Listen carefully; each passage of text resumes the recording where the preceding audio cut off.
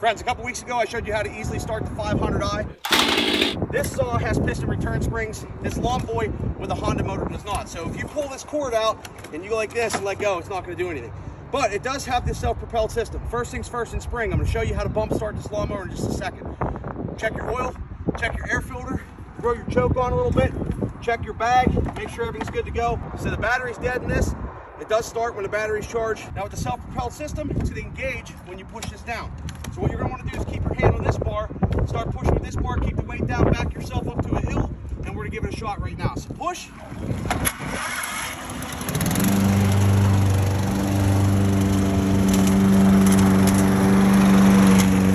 And that's how you bump start a lawnmower.